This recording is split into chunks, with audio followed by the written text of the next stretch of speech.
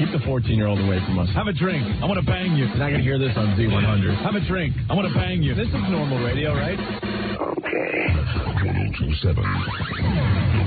WNEW. Yes, it is normal radio. Yes.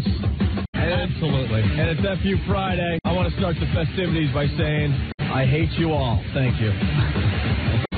That's nice to the listeners at home. The faithful listeners, you too. I hate you all. I hate you all. How'd you like to suck my ass? I got a quick FU, I guess. Yeah? We give an FU to our own Spaz. Why? I caught him screwing up, and I'm wondering how often this happens, because I caught him by chance yesterday. I just happened to be listening to a recording of our program at the beginning of the show, yeah, which we never do. You sure it was the recording of the show or the delay that we're now on? It might be the delay. Or you could actually go home and hear an hour of our show. Driving home, listening to the show.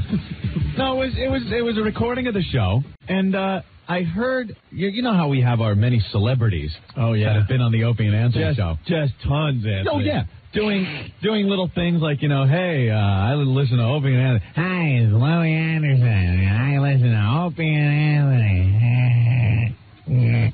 Give an example. Do we have an example of some of the many celebrity? One celebrity. Okay. How you doing? This is Andrew Dice Clay. I got a lot of personal. I mean, you got personal. Try that one, Anthony. You're listening to Anthony and Opie on WNEW 102.7 Farmer. Okay. All right. Now, that's perfectly acceptable, right? Yeah, and this one's acceptable. Okay. Because it means something. Hey, New York, this is Vince McMahon of the WWF, and you're listening to the greatest tag team in radio, Opie and Anthony, on 102.7 WNEW. Right. So your point, Anthony. Well, Spaz kind of runs the ship in the 2 o'clock hour, doesn't he? You know, the various recorded bits we may play. Oh, we're not here until 3. Right. And usually finish it off with one of those celebrity little things about the show. Mm-hmm. There are probably a couple that shouldn't be played anymore. Mm-hmm. And I think you could figure it out just by listening. This was one that Spaz played yesterday. Hey, this is Johnny Lang. Come on, guys, take it easy on Opie and Anthony. They're the new guys. They're great. They rule. On 102.7 WNEW. Do you have to be a rocket scientist to figure out maybe why that one doesn't really apply anymore? Wow. Wait. The new guys? We're the new guys. We've been here over 2 years. Anthony, new guys. New guys. No one has been here longer than us at this point. Look at this. Ready to hear the contrast? Yeah. How far we've come in 2 years? Yes. Okay. This is Johnny Lang when we first started 2 years ago at this nightmare place we call WNEW. Okay. Hey, this is Johnny Lang. Come on, guys, take it easy on Opie and Anthony. They're the new guys. They're great. They rule. On 102.7 WNEW. Anthony? Yeah. Fast forward 2 years. Powered by Opie and Anthony. By Infinity Broadcasting. This is How good does that sound? Powered by Opie and Anthony.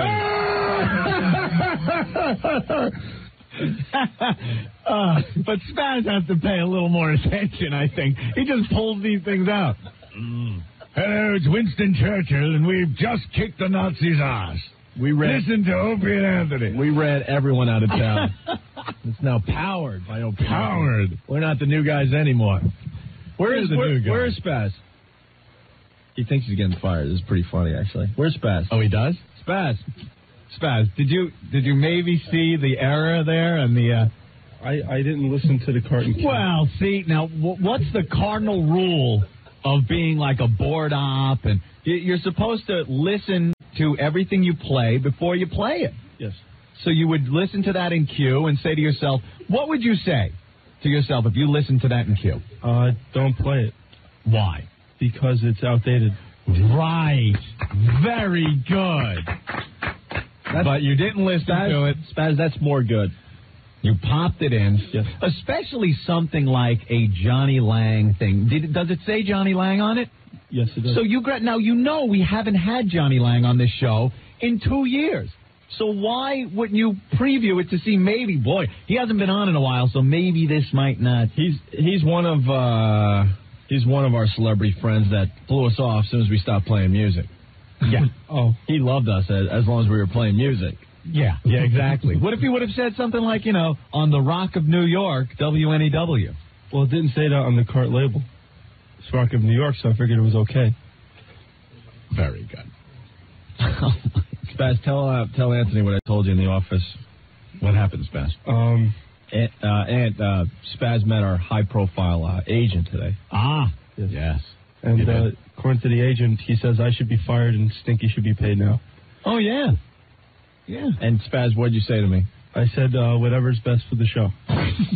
Self-sacrifice. You gotta love it. He didn't even fight for his job, Anthony. He was ready to just buckle under. He was ready. He was eating McDonald's. He was ready to pack his bag and go home. I'll pack it in. That's okay. What's ever best for the show, he said. And you know what's not about that? Oh, go ahead. As soon as you said that, and he buckled, you walked over and you took French fries out of his thing, and he didn't say a word. Right. Not only was he getting fired, I was taking his French fries. He's like the new fish on the cell block. There's just no fighting him. It's done. And then of course, because we were talking about agents and agencies, the William Morris agency got brought up, and he's like, "Who's the William Morris? Who's William Morris?" And then he goes, "Oh wait, I know. He invented Morris code." And he really said that. Morris code. God, he said it. Morris code. Stupid! You're so stupid! Spaz, I was very disappointed that you wouldn't fight for your job. But if it's more important for the show for me to be here, I'll be happy to stay. I mean, I really love this job. I've done a lot for the show, and I really would like to. What have you done for this show? I've done a lot for the program. I stay late to burn CDs. I do a lot of production work for the show.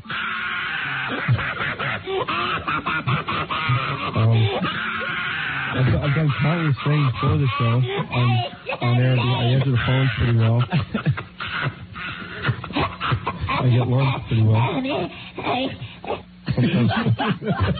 That is the best Cartman. Why you so lame? Oh, great. A lot of people saying that, Spaz, you should disenable the Johnny Lang bumper. Yes. What's the matter, Spaz? Couldn't find the Brian Setzer bumper? I'm sure we have one somewhere. Oh, that one's been removed? I want to play all those old ones. Yeah, too bad we didn't have some of the real old ones. Our Sheryl Crow ID. Woo. Yeah. Oh, where's that one? Boy, we got along great with her, didn't we? Yeah. Third Eye Blind. Third Eye Blind, who just openly hated us. Where's our Third Eye Blind? Wasn't that the one with, what's her name? Charlize Theron was in with the singer. Yeah. She was banging him at the time, I guess. And everybody said, don't talk to her. Don't acknowledge her. And we were brand spanking new here, and we clammed up like a couple of big pussies. She was in here now. She'd be on the Spaz cam, naked, saying dirty things. Like that bit yesterday. That bit yesterday was amazing. I just read email after email saying how wrong it was. Absolutely titillating. Amazing. Steve, did you get pictures sent to you on that one? Yeah, he put up a little MPEG. I got the Spaz cam images, and then I made a movie file out of those images, so it's downloadable now. So it's like one of those, when you put a penny in those little things that you crank the side, and you look in and see the Keystone Cops running around. Yeah, that's what it's kind of like. It's a kinetoscope now. Kinetoscope. Kinetoscope. Wow. Very good. Using the latest technology, exactly. Fiber optical kinetoscope. Fiber optical kinetoscope. Cool. Well, that's on FoundryMusic.com. And we just gave him the video that Mark shot yesterday from her right in the studio. Oh, she's on the line, actually. Oh, yeah? Oh, no. Corinne's boyfriend. Him. Paul. Yeah, hey, what's up, We don't want to talk to you. We want to talk to your hot girlfriend. She's sick, actually. She's at home right now. What happened? We made her sick? She probably caught a cold. She was naked for 2.5 hours, and we turned the AC way up. Paul, important question. Is she still 19? Yes, I believe she's still 19, guys. Very good. We're gonna have no use for her when she's not a teenager anymore. Yeah, well, we got a year left. So, yes. You're gonna be a big part of the show for the next 10 months. Thanks. Actually, we're catching a lot of crap for this. What's the matter?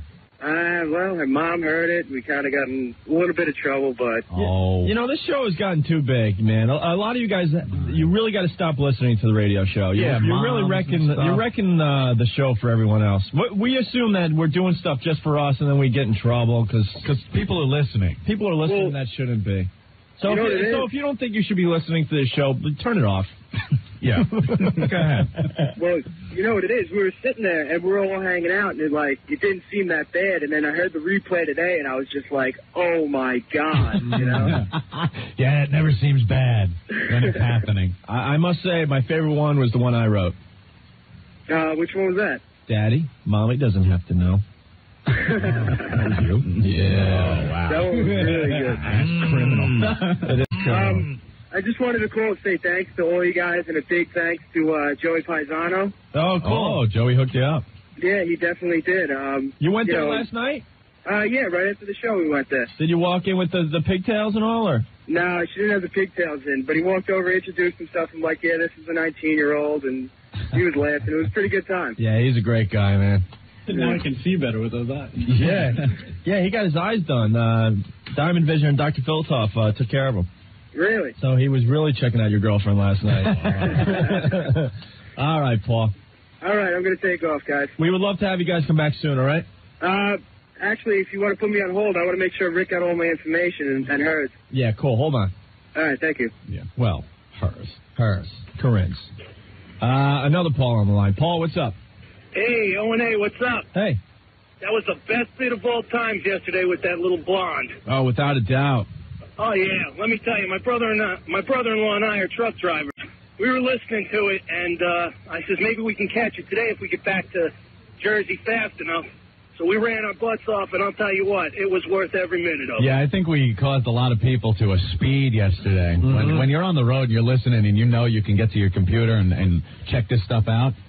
Oh, definitely. You're opening it up. 4 barrels. Oh, yeah. You guys got to picture a big truck going down the road as fast as he can go, you know, up the shoulder, just trying to get back to Jersey to hear it. Nice. That was the best, bro. Oh, cool, man. I'm glad you liked that one. Yeah, you know, hopefully you'll have something on the website. We could see what she looked like, because we didn't get to see her. It's up there. Foundry Music. There's some up there. Foundry Music, good enough. FoundryMusic.com. Yeah, there's some up there. There's going to be even more now that I have a whole videotape. Yes. All right, Paul, we're going to let you go. Hey, syndication whenever. You guys roll. Yeah, whatever. Why? Actually, our agent is discussing that right now as we sit here. Really? Let's listen in on that very conversation. Yeah. What? Okay, well, but now the GM's got to talk. Oh, yeah. And our agent's response? I thought so. Bastards. Yeah, our agent comes in like twice a year to clean up our messes for us. He's like our mommy. He cleans up our messes. He's out in California, as far away as he can get and still be in the continental United States. Yeah. But he flew in. He's discussing syndication, Anthony. Flew in, I'm sure, first class, and he's staying at the St. Regis. You got to see the hotel he stays in. Oh, I know. It's ridiculous. We walked in there. Remember we walked in and Henry Kissinger was walking out of the hotel? Right. Now, Hank Kissinger doesn't stay at a flea bag.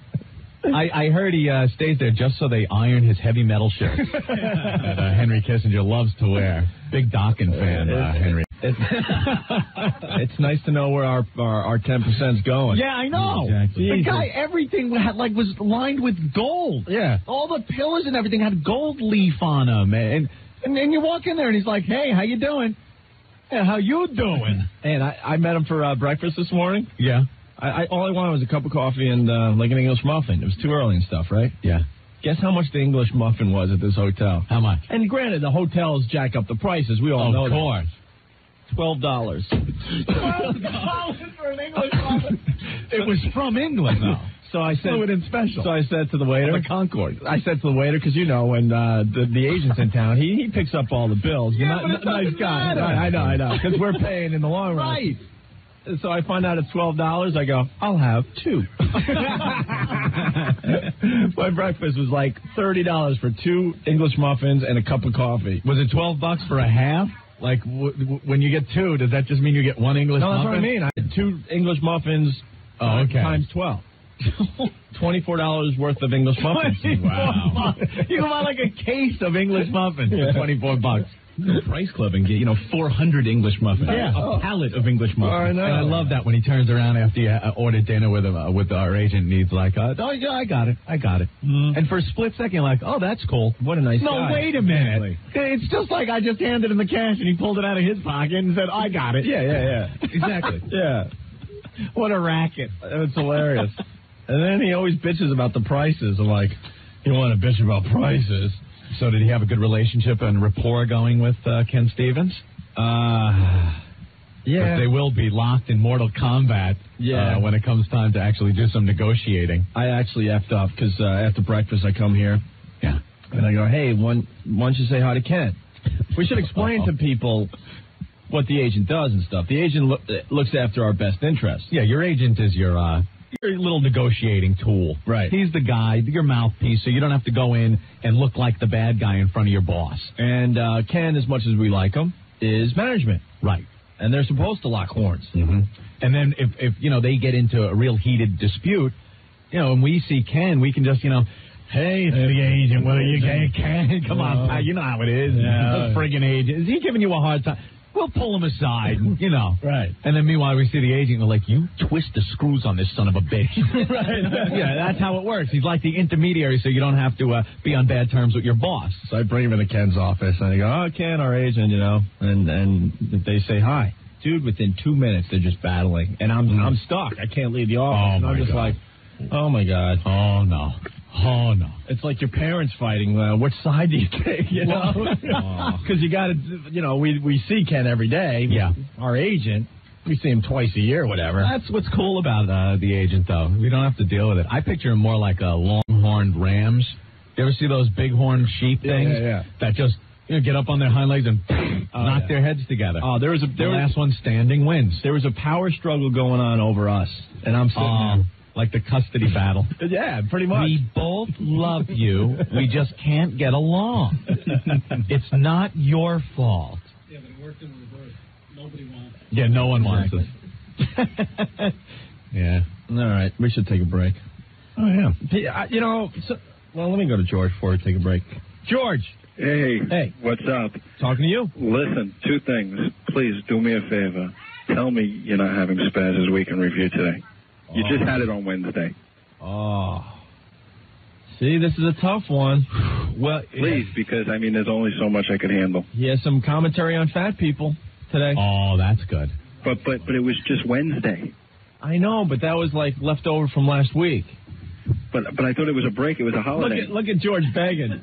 You are a faithful listener, man. Please, come on, man. I've been listening. You know what, though? I think George is like the drug addict that in a little moment of clarity. I just need one more rock. Moment of clarity tells his dealer, look, no matter what I say, don't give me any more dope. Right. So this is like his moment of clarity, and he's telling us, but he's addicted. If Spaz starts babbling his retarded versions of life, you will be tuned right in, George. Yeah, where are you going, George? You're a crackhead. You know what? Where are you going? Opie and Anthony are the crack men. I'm going to the Betty Ford clinic. Yeah, sure you are. But listen. Where, are you going to go listen to a Rack Black?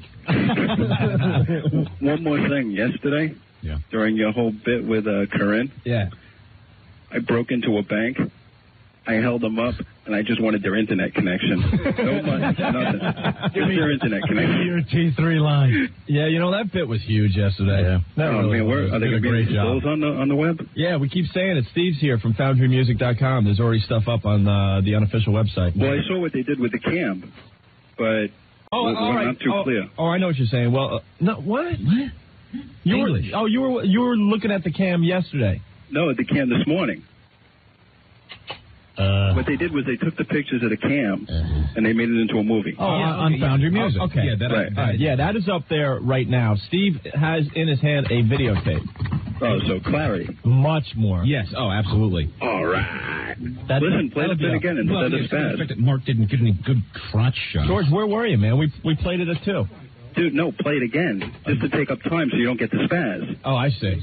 You know what I'm saying? I don't know. Him. I think we need to do the Spaz thing today. Oh, man. We'll make it short. How about if we did an abbreviated version of abbreviated version? You think you could just do the headlines? Yeah, we'll do like 2 or 3 stories instead of the that'll only take usual 2 hours. 7 or 8. I know. All right, because I'll pay you. You know what? Wait, on Wednesday, do you realize the week in review that Spaz lays down? He tapes it before the show. It was only 10 minutes. Yeah. It took us 2.5 hours Wednesday to go through that. I got He's 10 so minutes. pathetic. Yeah. Yeah, everything he says has to be commented on. He's a freaking mongoloid. Does he comment on the vampire rats? Yes, he does. On this one? Okay, see, then now that alone I would like to hear. Yeah, as soon as Rick's got it set, we're going to go to it. He's a mongoloid. Not only that. Oh, he says he's an expert on fat people. Yeah, I'm an expert. So, all right. Also, don't we have? He finally recorded a spot in production. His big break into the world of professional reads. He could be a voice guy. He could be the next guy that you hear in the movie theater. You know, new from Warner Brothers. You know that guy?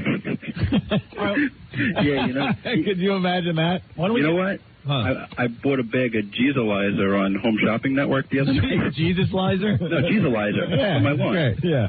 Oh. So you listen to the Weekend Review? Yeah, look at you crackhead. You couldn't turn it off. No, I can't. We are the crack man. All right, George, we got to let you go. You take it easy, buddy. All right, man. We know it's not healthy for you, but we know you're addicted. All right, why don't we'll play Spaz's spot. Rick, oh, no. Get that set. We'll do it right away. All right? Spaz's spot. Huh? This is great. Were there any outtakes? I heard he had to run through it like 4 times. Well, Practicing all night. He was practicing for his big read as he was drinking. That's great. If he does a break on fat people in his Weekend Review, I've got a story for you. It's whenever I used to sign on to AOL and see his name there, you highlight his name and hit locate on. I can hear you, man. I know. Here he comes now, and he'd be in a certain chat room. Oh, big and beautiful. We'll get into it next.